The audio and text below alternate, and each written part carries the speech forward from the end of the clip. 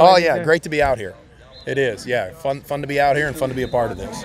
You know, what have you kind of seen these first few days out of the guys, you know, that you've liked so far? I like our energy, and, you know, we got a lot of new things and a lot of new faces.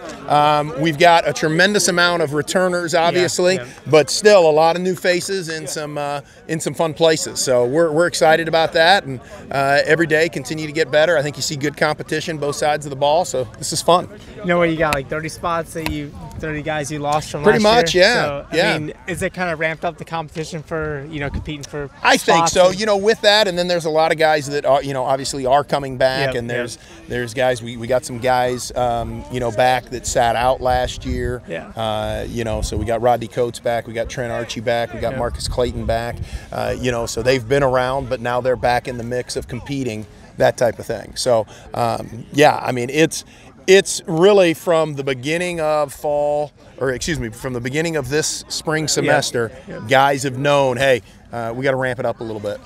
You know, as far as just the quarterback situation, I mean, what have you kind of seen out of that so far? Good competition so far. I mean, you know, nobody's really completely taken this thing yet, but I didn't expect that. And typically, you know, two guys learning two new systems and getting comfortable with it, it's going to take, you know, 6 practices before I think you have some separation.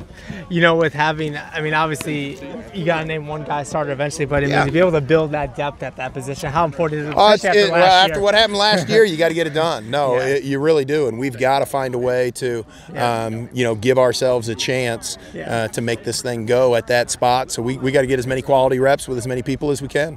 You know, with the guys coming off the year they did last year, you know, not the way they wanted to go, is there that extra sense of motivation, just that extra energy of, hey, we want to be even better this year? I think so. I mean, I think there's just an extra sense of urgency to understand that every play, every rep, everything matters, and there's a heck of an opportunity for it.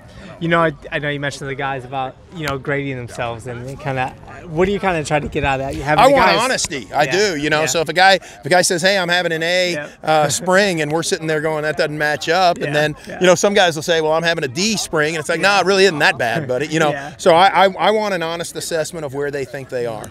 You know, as far as you still got, you know, close to a month left to spring ball, I mean, what do you want to get out of these guys? I just want to continue to get better. So, you know, on both sides of the ball, Tuesday's got to be better than Saturday, and then Thursday's got to be, and say, all right, let's see how this thing plays out. I appreciate your time.